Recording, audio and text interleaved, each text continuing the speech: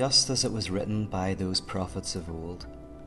The last days of the earth overflowed with suffering and pain. In those dark days, a huge pale horse rode through the earth with death upon its back and hell in its wake. During this great tribulation, the earth was scorched with the fires of war. Rivers ran red with blood. The soil withheld its fruit, and disease descended like a mist. One by one, all the nations of the earth were brought to their knees.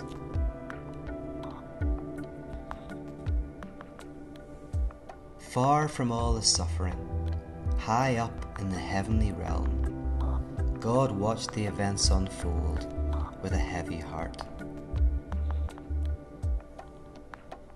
An ominous silence had descended upon heaven as the angels witnessed the earth being plunged into darkness and despair.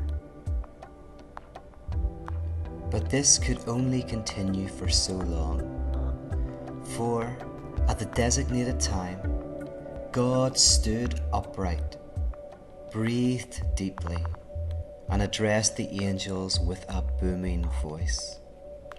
The time has now come for me to separate the sheep from the goats, the healthy wheat from the inedible chaff.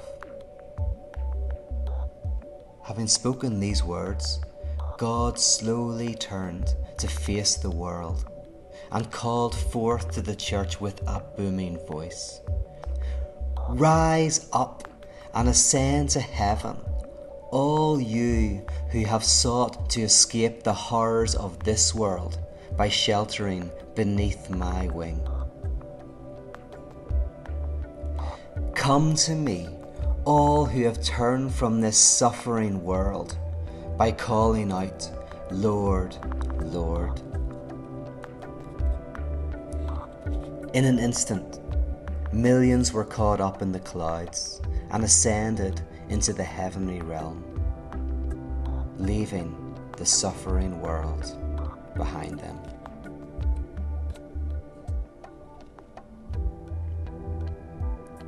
Once this great rapture had taken place, God paused for a moment and then addressed the angels, saying,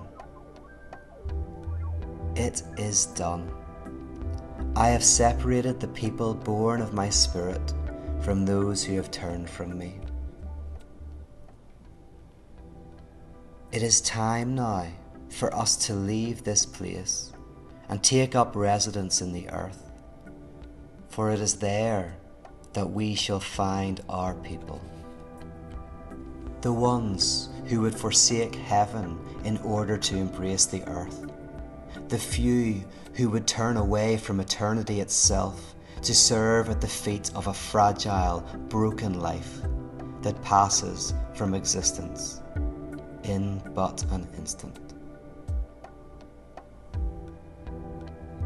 And so it was that God and the heavenly host left that place to dwell among those who had rooted themselves upon the earth, quietly supporting the ones who had forsaken God for the world, and thus who bore the very mark of God, the few who had discovered heaven in the very act of forsaking it.